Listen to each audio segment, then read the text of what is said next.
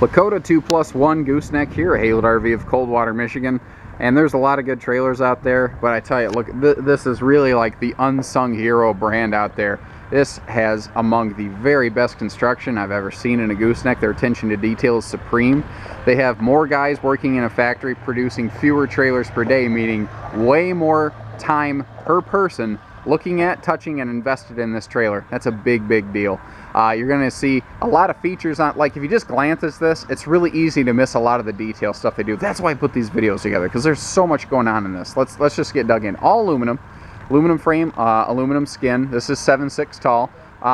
This is about roughly in the 7 wide range. I'd have to take a second look at it. I do notice the fenders are outside of the body. 5+2 warranty, 5-year structural, 2-year bumper to hitch, which on something without a living quarter essentially means pretty much a 5-year warranty because it's almost exclusively structure. What I like about this, they have a wider ramp here. It's easier to get up and down, and this sucker is grippy. You know, you're not going to have to worry about a horse with wet shoes or anything slipping around on here. And I love the fact, again, detail stuff, they finished this all the way around. Now, by the way, the little torn down boxes that they have down here, that's stuff that they do just to keep this trailer from getting tracked up and dirt tracked in it when it's out on a dealer's lot. I mean, this way when you take it home, it looks spick and span brand new. It's all sorts of attention to detail.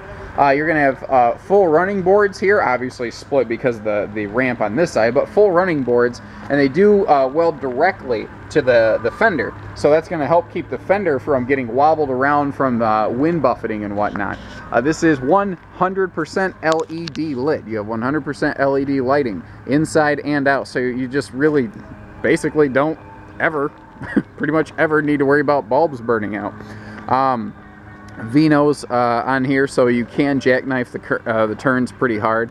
And I do like, it is not uncommon, but it's not across the board, that they do have an escape door here in the +1 section, the front stall. Not every brand has stuff like that. Now, where they really took it above and beyond, they took it to the next level, is the inclusion of the drop-down door here. And I love their hardware systems. By the way, this locks down for transit, so it's not going to bounce around on you.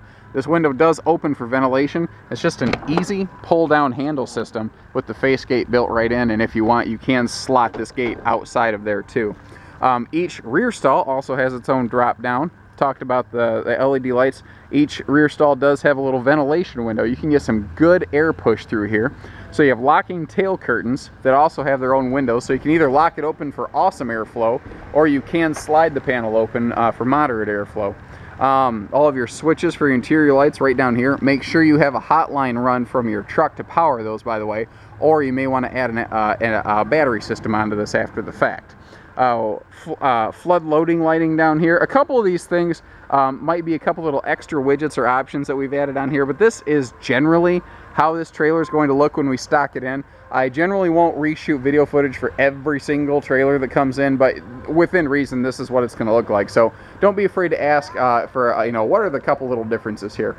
All of your stall areas are, like your dividers are padded, aluminum, fully removable. That middle gate section, that bulkhead wall is fully removable, so you can use this whole thing for loading. If you want to load like a cart or a buggy or something like that in the front, then have your pulling team back here, you can do that.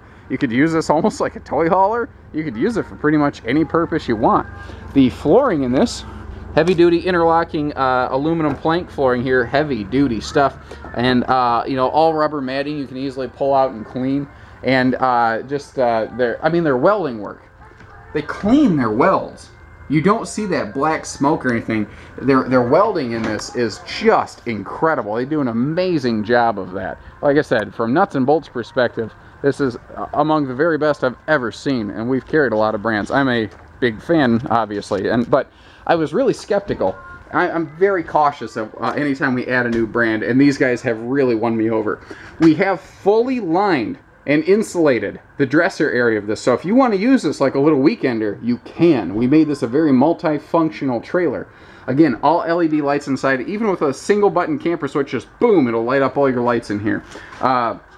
We have upgraded to a Saddle Boss saddle rack, again removable if you want to pull it out of here. But long story short, Saddle Boss trees here, they do a better job of keeping your saddle on the tree. You also have a good walk-in dresser here, and check this out. You have this big step to get yourself up into this gooseneck section. And they even have a little grab handle, so it's easy to heave yourself up here if you need to. I like the fact that they put this big 1.5-inch lip on here, so if you do have cargo shift, there's a good chance it's going to catch and not end up all over the floor or falling on your saddles and knocking them on the floor. And do notice too that we do put rubber mats in our dressers. We generally dislike putting carpeting in our dressers because then you can get odors and you know, track manure and dirt and everything in there. And again, we're trying to keep this thing looking as good 10 years from now as it looks today, and that's what a Lakota is about. So give us a call, 800-256-5196. Take care, stay safe, happy trails.